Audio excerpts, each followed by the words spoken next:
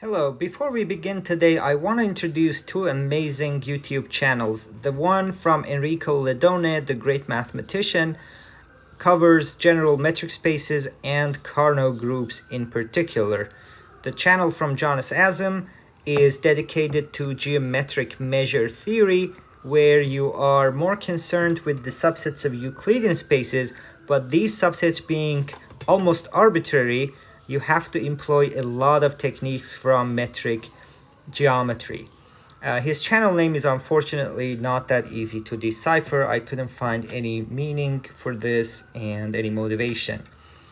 Now, we've been talking about Hausdorff measure using the example of one-dimensional objects in R2. Now it's time to define it in general metric spaces and for general subsets. So let's fix our setting. XD is a metric space, no restriction. A is a subset of your space, again, no restriction.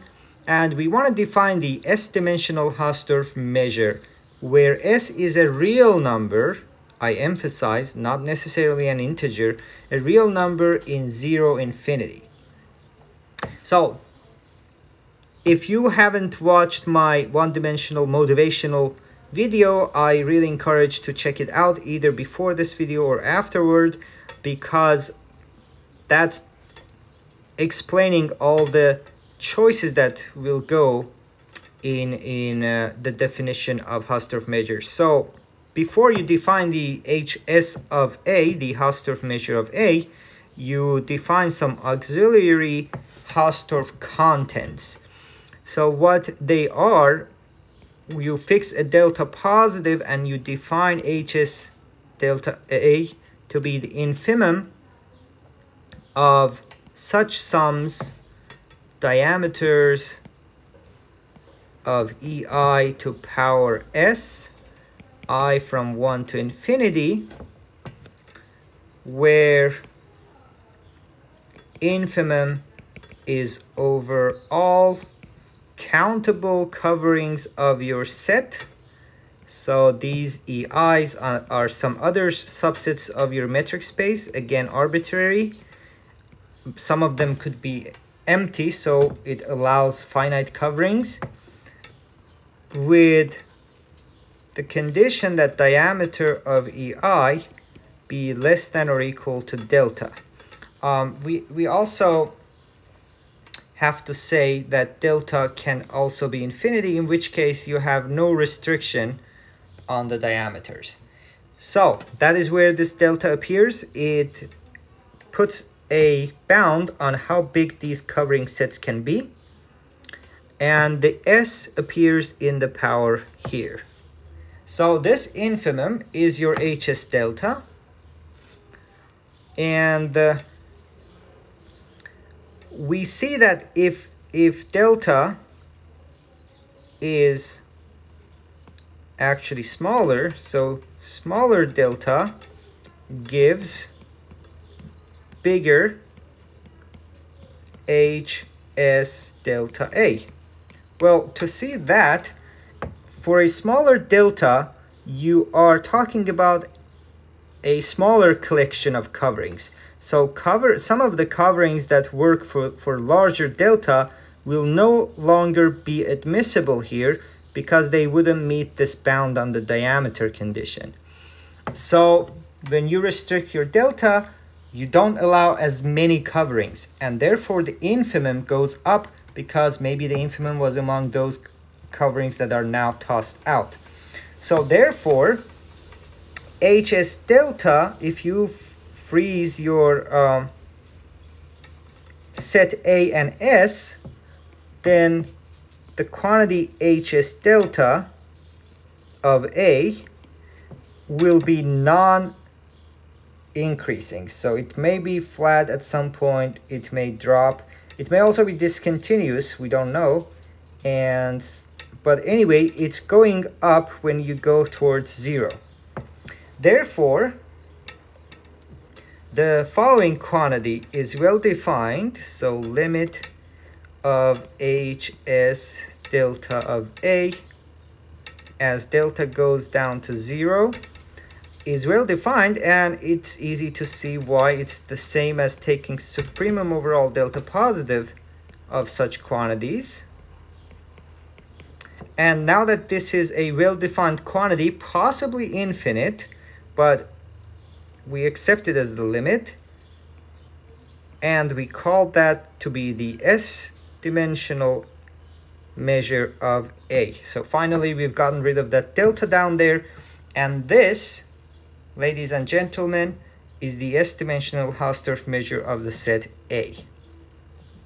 The choices we made, the reason for such coverings, the reason to send delta down to 0, the reason why HS delta is not a good candidate for generalizing the idea of length and area and volume has been explained in that motivational video, which I will put at the end of this video and also in the description of this video. So there are lots of things to be proven, to be asked and answered, which I will leave to individual videos, but here are some. So remark number 1, it could happen that for a metric space and for a set A, there is no covering by sets of diameter less than delta. For instance, you can take an uncountable set with the discrete metric. Then if you take delta to be anything less than 1, then there is no countable covering by sets of diameter less than delta, because any covering, any EI that you take cannot contain more than 1 point. Then the diameter would be bigger than 1, or actually equal 1. So therefore, each EI can at most cover 1 point. So therefore, a union of countably many EI will never be able to cover the uncountable set you started with. You can take the whole X to be your A. So it could happen that such coverings may not exist. We shall prove later, and it's actually an easy exercise, that if your space is separable, then you can always find coverings with diameter less than delta. But anyway, to get out of this trouble, we agree that infimum of empty set is plus infinity. It's strange, but it agrees with the fact that if you cannot cover your set with a countable union, that means it's a huge set. So it's just reasonable to say that it is of infinite size or measure. And that is one thing. Number 2 is that this HS is an outer measure. For instance, it's subadditive, measure of empty set is 0, and things like that. But actually we have more. So when you restrict it to its measurable sets, it becomes a measure. But is it a useful measure? Absolutely, because it's a Borel measure. That means every Borel set. So remember, Borel sets come from topology, closed and open sets. They a priori have nothing to do with measures, but we love measures that kind of respect the metric of our space. So now remember that we start with a metric space, but we're also talking about a measure on that. And there is a good connection between them in the form that every Borel set is in fact HS measurable. And so, but there is more. It's actually Borel regular, which means for every set there exists Borel set containing it, and equal measure to it, equal HS measure to it. So these are particularly nice measures on spaces. So indeed we're talking about a measure. Property number 4, remember we wanted to generalize our notions of length and curves.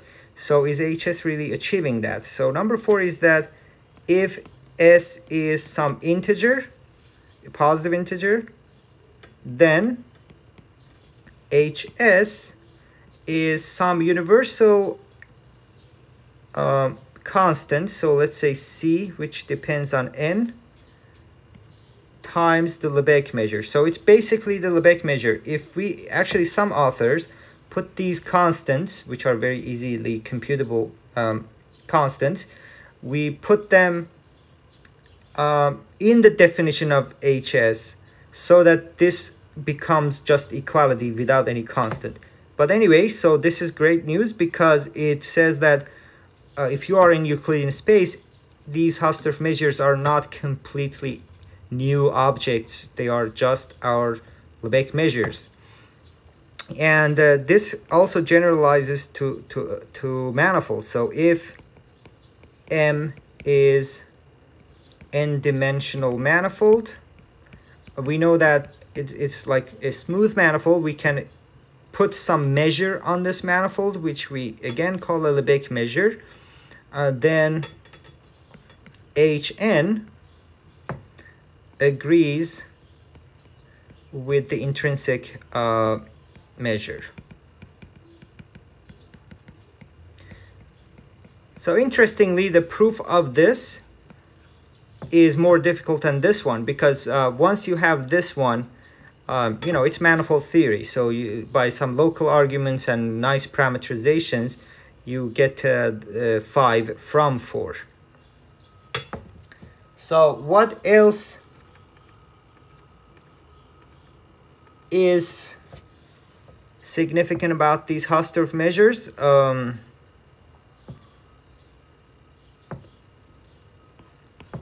If we, so suppose you are given a set that is S0 dimensional. What happens if you apply the wrong dimensional Hausdorff measure to it? And this number 6 answers that question in a very satisfactory way.